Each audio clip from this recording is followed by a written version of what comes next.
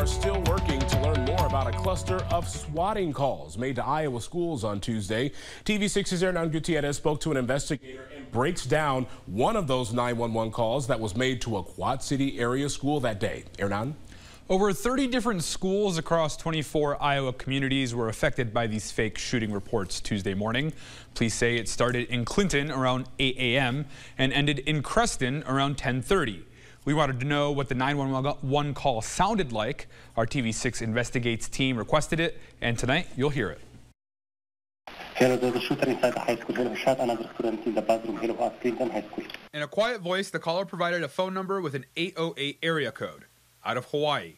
Sir, where in the high school are you? I'm locked in the classroom right now. After You're locked in which bathroom? in the classroom. I'm locked in the other classroom door.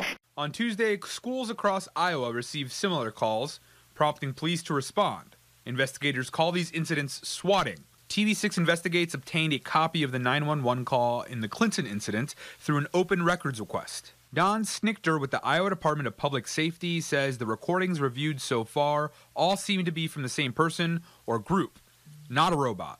I think there's reason to believe that this would have been an actual caller, but in some of the instances, but again, it's the tools and techniques that these individuals are using are ever changing. The technology changes daily. Police say swatting at schools across the country is on the rise, but they haven't spotted a pattern behind them. The same is true for Tuesday's incidents in Iowa.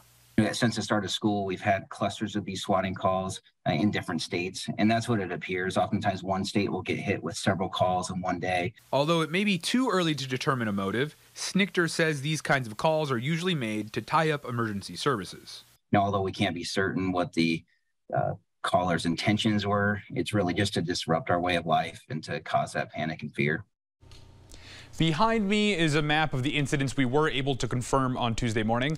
We also requested recordings from the Muscatine and Davenport swatting calls. The Muscatine County Attorney denied a request, saying it is still an active investigation.